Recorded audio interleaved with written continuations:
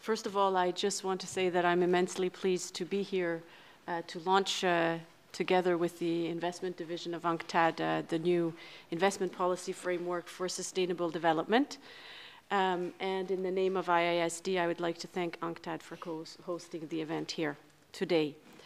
UNCTAD is currently the only multilateral intergovernmental organization with global membership with a mandate to work on investment. So the integration of investment with sustainable development in a policy framework developed by UNCTAD is extremely significant for the global community, and I think it's an extremely important step taken. It's an important step for developed and developing countries. It's important for the private sector, for state enterprises, for the people, and of course the natural environment. Building on the work done by NGOs, and not always agreeing in the past, and more recently also with academia, more and more, the new investment policy framework developed by UNCTAD with input from a wide variety of stakeholders takes the investment for sustainable development paradigm to a completely new, different level, higher level. UNCTAD entitles its preface, as we saw, towards a new generation of investment policies. And of course, this is exactly what we need. We need to move away from the outdated policies and models to new ones. And as we have said in the past, sustainable development really is an investment issue. We believe that investment, domestic, regional, global, is indispensable to address the social and environmental challenges that we are facing. But at the same time, investment is not automatically good. It can put great stress on the natural environment. One think, for example, of the mining sector.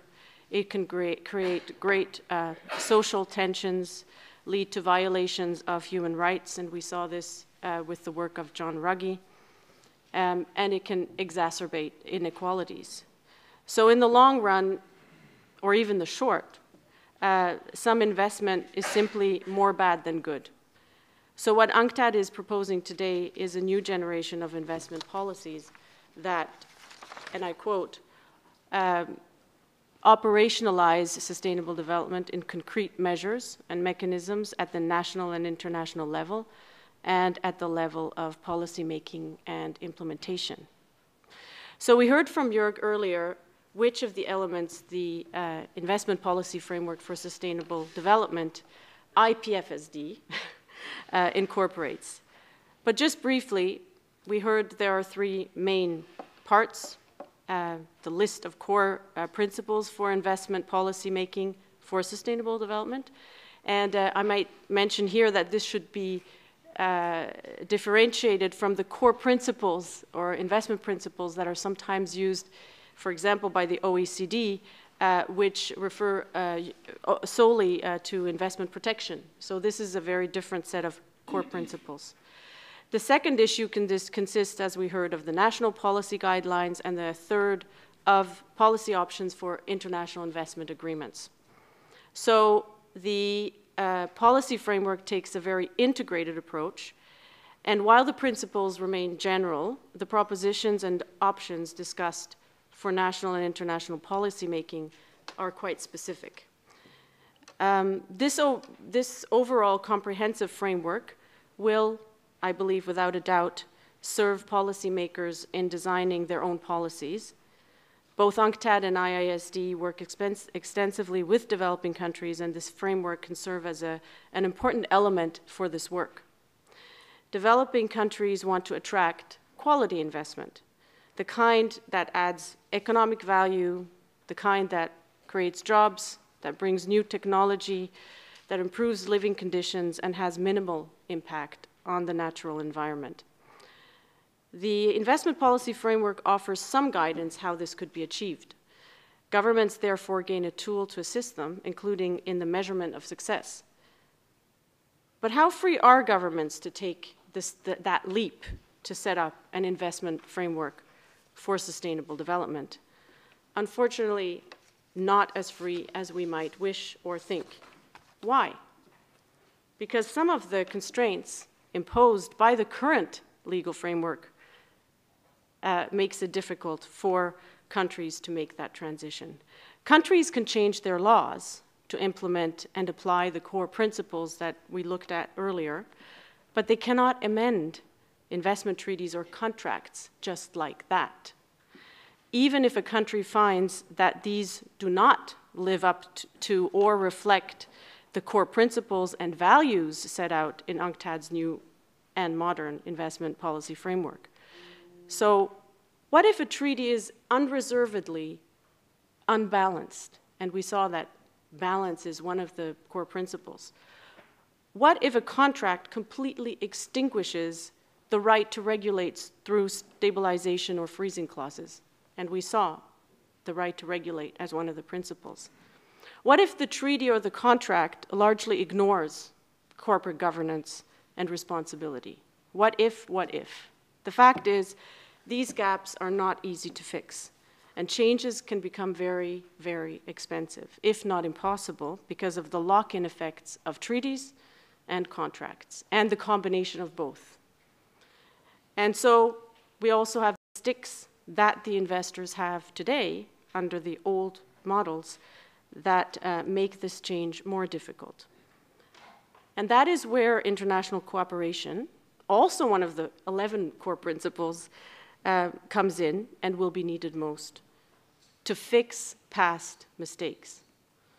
The IPF provides a menu of better options, and together we will have to find the way to transition into an investment paradigm for sustainable development. So congratulations on that. I look forward to the discussion. I just have a few more detailed comments, if I still have some time. Again, we saw that we have the 3 sections or parts, the 11 core principles, a section on national policy guidelines, and then a policy, the policy options for treaties. And clearly, the first section, the list of core principles, is meant to inform the others, both. The investment policy framework sets out the overarching principle that we saw, which is to promote investment for inclusive growth and sustainable development.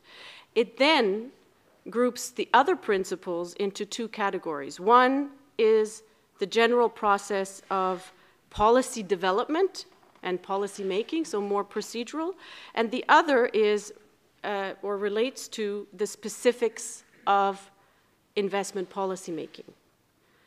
And then we have the last one on cooperation. So to come back to the principles relating to the specifics of policy making. So what do we have here? We have balanced rights and obligations. We have the right to regulate. We have openness to investment. We have investment protection and treatment. We have investment promotion and facilitation, corporate governance, and responsibility. In terms of the current frameworks, it is safe to say, I think, that some of these principles are much more prominent than others. At the national levels, investment laws and frameworks would generally tend to focus on investment protection and promotion, though, of course, these laws will be balanced by the overall legal framework in the country, such as environmental and labor law. So at the national level, the situation is quite complex, and the differences amongst the countries will be significant. At the international level, the focus has been so far primarily on investment protection and market access, or openness of investment. The other core principles that we just heard about are pretty much absent from the international investment framework, the treaties, I mean. Not integrated in the majority of the current older treaties are principles regarding balanced rights and obligations, the right to regulate, corporate governance and responsibility, and even investment promotion is not very well developed in the treaties. And in order to properly address these gaps, investment treaties need to better integrate all of the core principles that we looked at here, and ensure policy coherence with the other areas of national and international law. And this is currently not the case.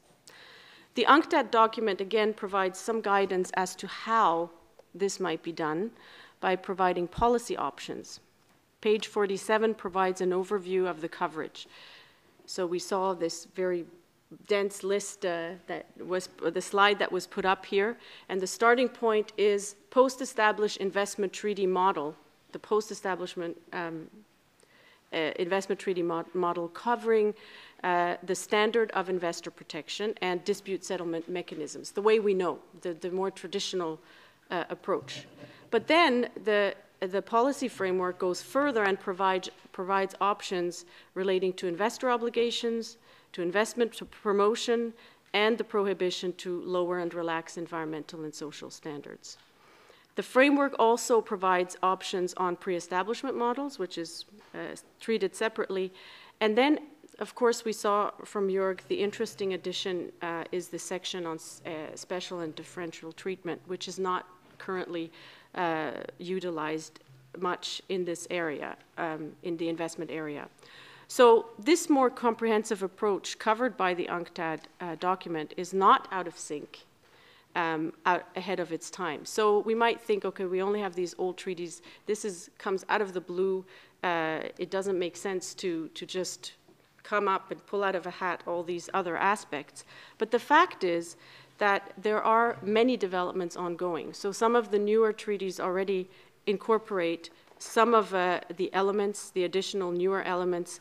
And also, there are developments, for example, in the Southern African Development Community, where a new template is being looked at and developed to apply to, for negotiations with outside states, which has and incorporates all of these elements. We also have the Commonwealth Secretariat, even present here, which has a process really leading to an investment guide, and which complements very well the work that has been done by UNCTAD, because by contrast to here, the Commonwealth Guide actually also provides some drafting language. So we do have examples of these developments, but they are not yet dominant. So just to finish, the approach taken in the investment policy framework is then to list the issues and provide options. And clearly some of the options, you saw that you have these different options, some of them the very post-colonial kind of model language, and then other options that are more, if I may say, progressive, and that have been developed in part in Northern and Latin America, but also in Eastern and Southern Africa and Asia. And so this work is to be applauded. At the same time, the format, in my view, could pose some hurdles and challenges for developing countries in identifying those models that would suit them best, because at least from a visual perspective, all of the options are given the same weight, and I do think that some of them, and that is acknowledged, are maybe not as conducive to sustainable development compared to others. So while the investment policy framework will undoubtedly be very useful for future negotiations, ways will have to be explored how to best fix what UNCTAD language, spaghetti bowl of the 3,000 treaties we already have, of which only the more recent ones reflect some of the core principles that are additional to the more traditional ones. Thank you.